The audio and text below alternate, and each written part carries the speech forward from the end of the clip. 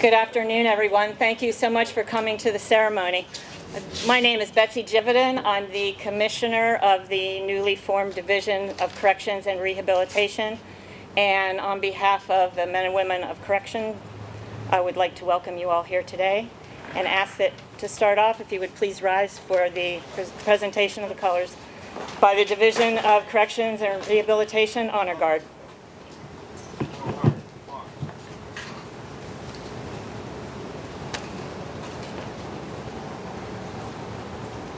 Honor guard. Halt. Post the colors. March.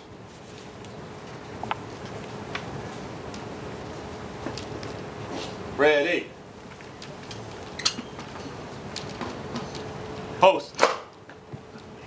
Please join me in the Pledge of Allegiance. Present. Arms. I pledge allegiance to the flag of the United States of America and to the republic for which it stands, one nation, under God, indivisible, with liberty and justice for all. Order. Arms. About face. March. Forward. March.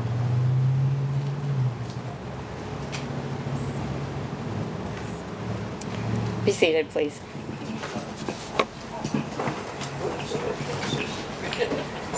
It gives me great pleasure to open this ceremony, marking the turnover of the Wood County Holding Center to the West Virginia Division of Corrections and Rehabilitation, which we are able to accomplish today because of the Corrections Consolidation Bill, which has allowed for the modernization and streamlining of corrections in West Virginia.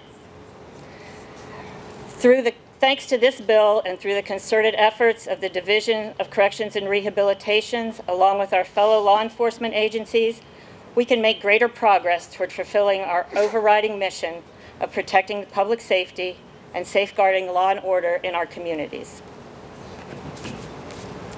We are all so thankful to Governor Justice and his administration and the legislature for the support they have shown to all the men and women of corrections in the pay raise issues and in the helping us to improve our retention and in consolidating us so that we can streamline and work together with law enforcement across the board.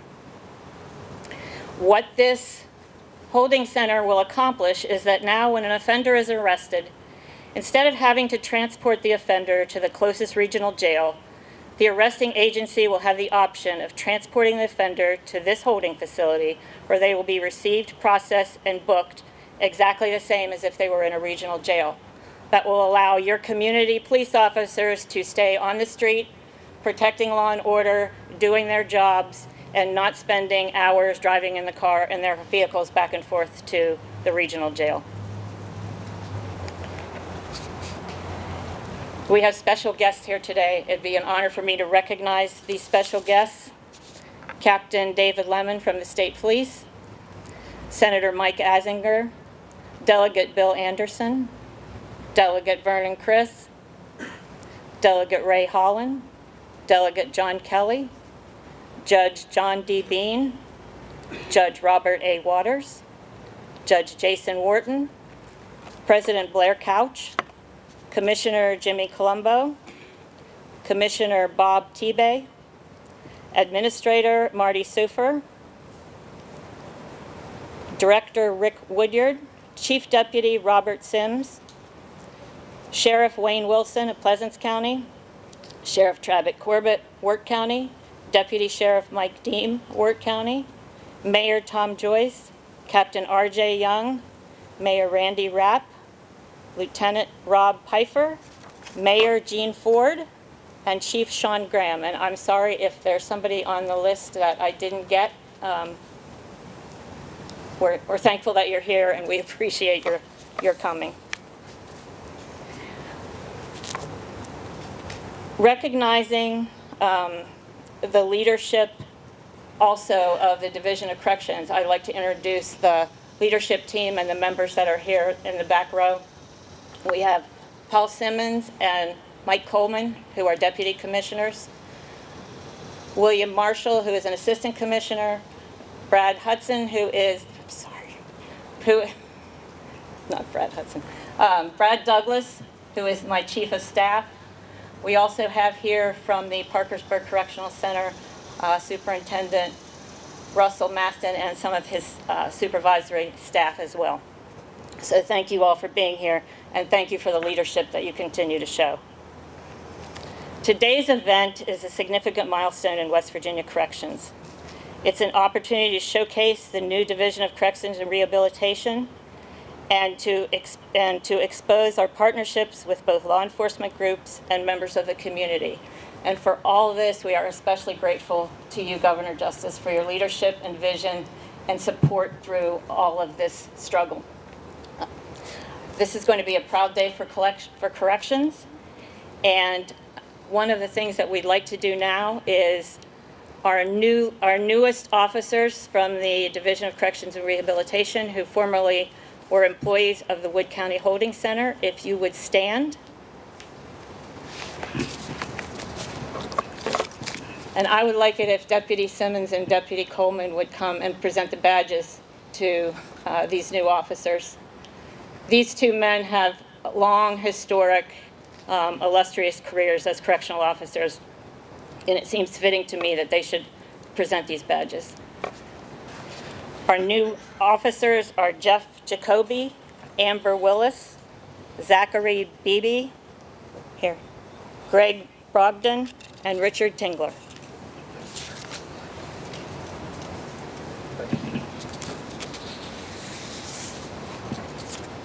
I need to shake your hands. Good go. Congratulations. Y'all could clap. I mean, for crying out loud. One more.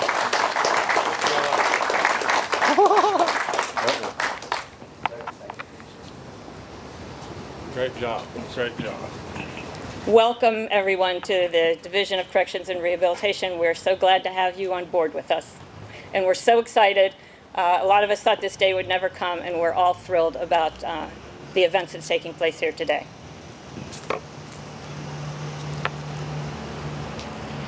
I'm going to introduce our first speaker.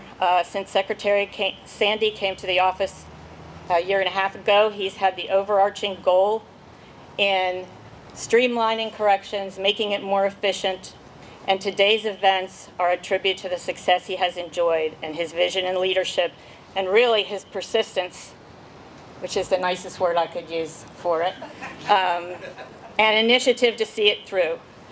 He is a great leader. He has helped us accomplish great things. I think more great things are on the way. And would you join me in welcoming Secretary Sandy?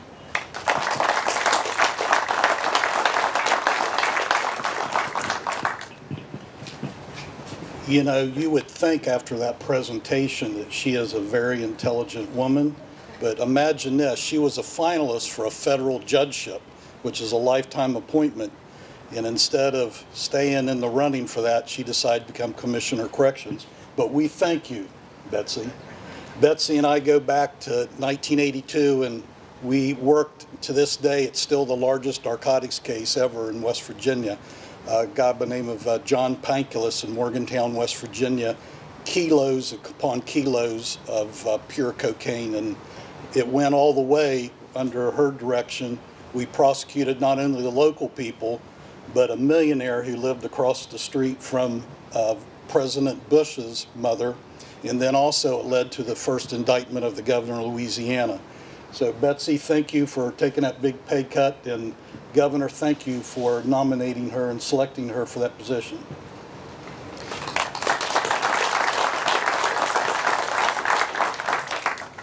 In December 21st, 2016, I met the governor, and the governor stated, I want to run West Virginia like a business. Think about that, very simple. Run it like a business. And right off the bat, we started looking at corrections. And imagine 3 different units, juvenile services, regional jail, and our prison system. 3 different people ordering pens and pencils to cars to fixing doors. It wasn't very complex to decide we need to consolidate, and as a result, 3 budgets totaling $324 million, 3 budgets combining those and being stronger to protect the citizens of West Virginia. Very simple. So it took a year, and you're going to meet the people who worked on that team to rewrite that bill. Now, think about this. Run West Virginia like a business. Sheriff Wilson, could you please stand up? Sheriff Wilson, Sheriff of Pleasants County. Sheriff Wilson, when he arrested an individual, his deputies or himself had to drive an hour plus to Doddridge County with that inmate. Today, the sheriff takes him 5 minutes, right? 5 minutes. He takes him to St. Mary's facility, and we take that. Thank you, Sheriff. Deputy, well, I'll tell you what, that's scary, Judge, to have him behind you. Deputy Dean, Wirt County.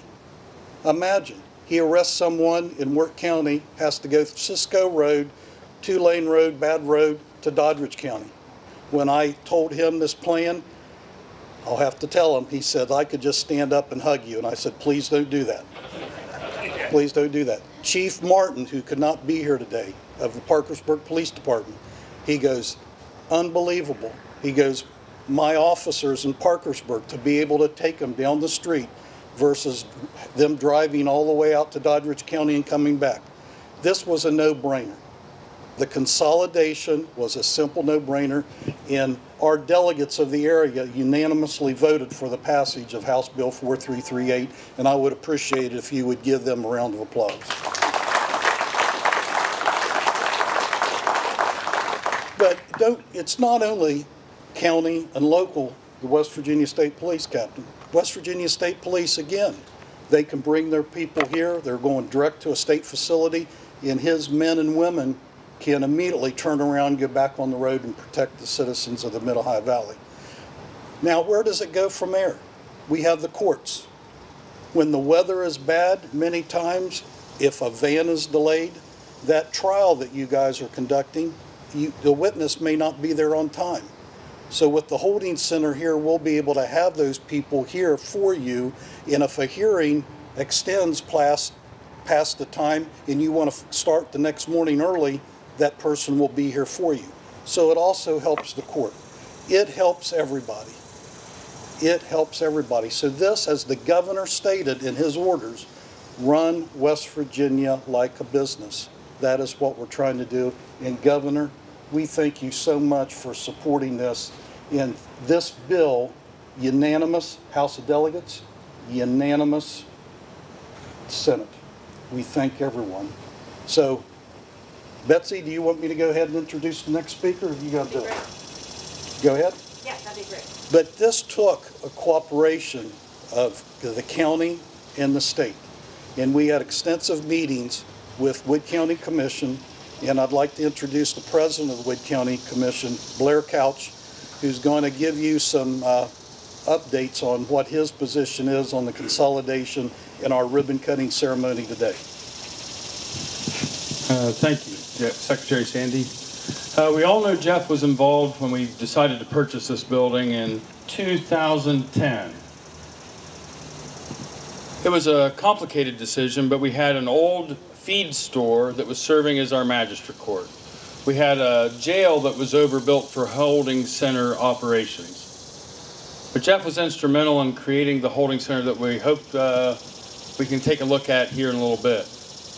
Because of his leadership and because he knew what we were set up with, he also had intimate knowledge as a sheriff of the troubles that we have to go through to transport 45 minutes down Route 50 to a regional jail without cell service, without being able to use the radio to contact help if something bad would happen.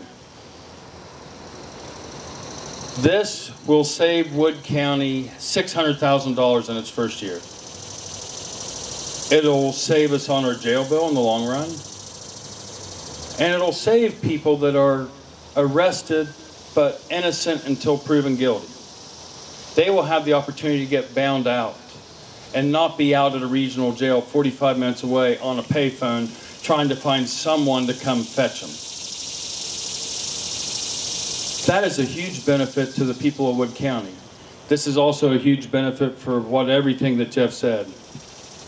But the hope and prayer is that this is going to make operations much more smooth for adult probation, for juvenile probation, for the circuit judges, for the magistrates, for everybody involved. And it's all because of the vision of Governor Jim Justice, who today just gave us $1 million truck to help respond to hazardous waste issues. Now is taking over a facility that's going to save Wood County money. I don't know what we can say about this governor other than I've been in office for 12 years and I haven't had a governor spend a day up here with us ever. And so he's not just a Greenbrier Valley basketball coach who comes up here for games every now and again, but he's also a governor that wants to be on the road and do things. And he's showing it every day. But today's been a great day for Wood County. And we're so very, very thankful. Am I supposed to do something now? Well, is this I'm supposed to give you the key to the jail. You are. All right, here you go. Take that. Take it to you. Thank you very That's much.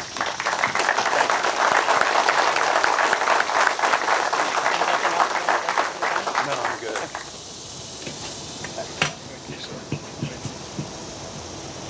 All right, save the best for last. We're especially honored by the presence of our next speaker, and honored as well by his support and that of his administration for the passage of the consolidation bill, the raises, and the development of our new agency. The support that he is making, his support is making this all possible, and the role that you've played in the betterment of the criminal justice system and the contribution to safety cannot be overstated. So it is my honor and privilege to introduce to you Governor Jim Justice.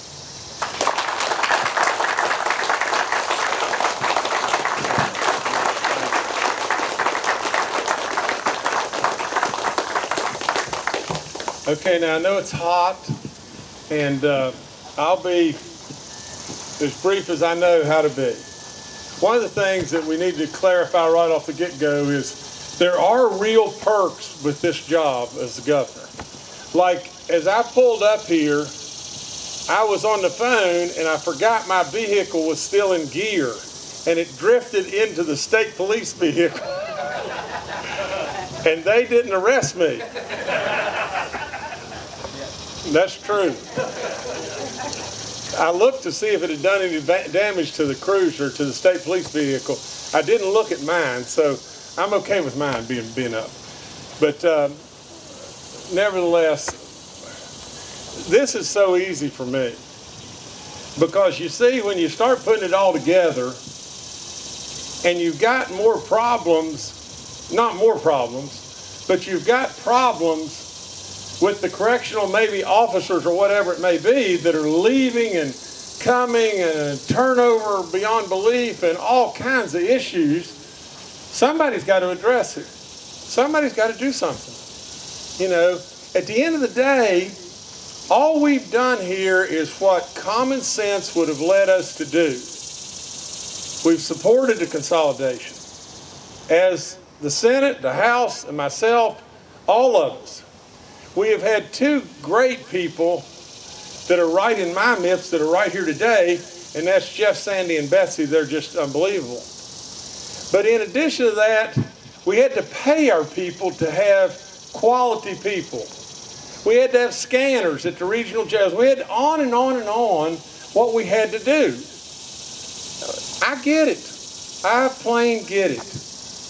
Now, the thing that we have to have is just this, and I've said it over and over and over. In West Virginia, you have to have revenue to be able to do whatever. A lot of people don't have the guts to step forward and correct a problem when it looks like, well, where are the revenues going to come from? When in fact, you've got to have the guts to step forward and do something.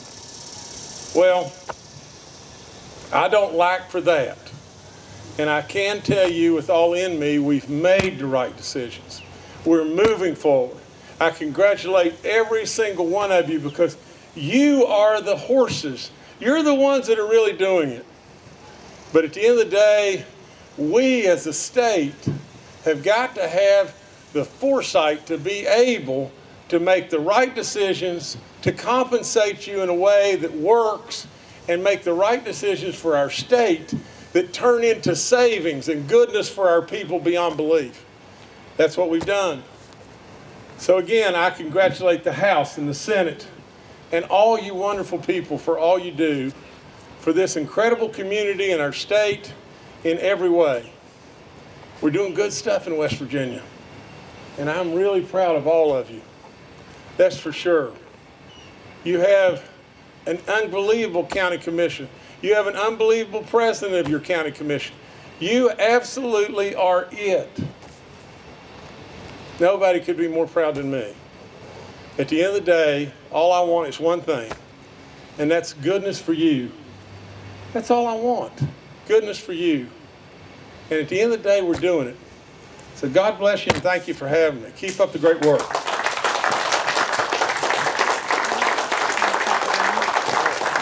I get to cut the ribbon? Oh, Lord. I get to cut the ribbon. All right. Where do you see this? Oh, Mike and Paul. That's dangerous. If we can get your assistance, deputies. Bill. Following the ribbon cutting, we have one more presentation to make. While these guys are coming up here, I want to thank also everybody who worked so hard to put this event together. Great job. Brad Douglas, Larry Messina, the maintenance people from Wood County, the Honor Guard, and of course the inmates that came from Parkersburg Correctional and helped with the setup as well. And now we're ready to go. Okay. We need you guys to hold. All right, now let's all do this together. Okay? Let's do. We got to all share in this together. I'm going to just kind of hold that to the rear. Come on, we got to get in here. Betsy, you ought to get in here too.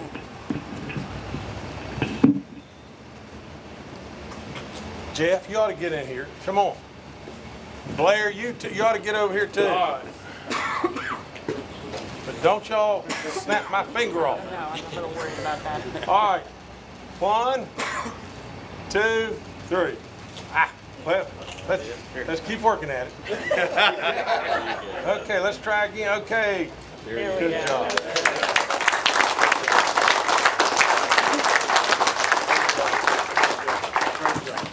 We have one more presentation. Two of the people are here who worked very hard on writing and rewriting and submitting and agonizing over the legislation that made it all possible for us to be here. And the two people that are here today of the group that worked are Deputy Commissioner Mike Coleman and Stacy Nowicki, who is Assistant General Counsel for the Department of Military Affairs and Public Safety. And they have a presentation that they would like to make to Governor Justice. Well, let's go out in front. I mean, for crying out loud, let's get out here. Now, they brought me this picture, and I signed it. I had no clue they were going to give it back to me. Oh, that's Thank really you, sir. nice. Thank you so much. Thank you for your support. No, thank you so much. Thank you. Bless y'all. Thank you. Put this in my office. Oh, that's neat. That's really great. Thank y'all again. Thank you for all your great work. Do you have time to take any photos with judges or law Sure, enforcement? sure. Me. We'll dismiss once the color guard has retired the colors.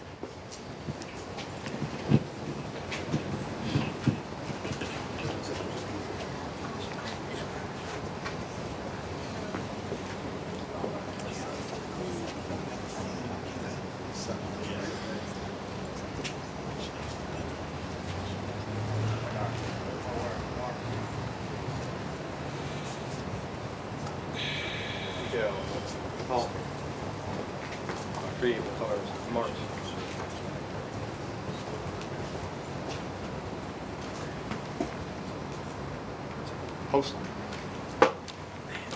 This is stuck.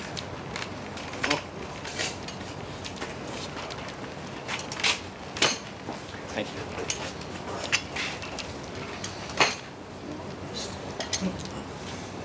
Carry. Val, face. March.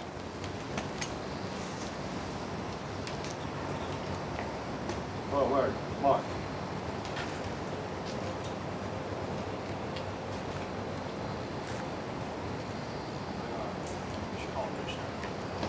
Again, whoops. Again, thank you everyone for coming, and thank you for all the hard work that you do every day to support efforts like this. We greatly appreciate it.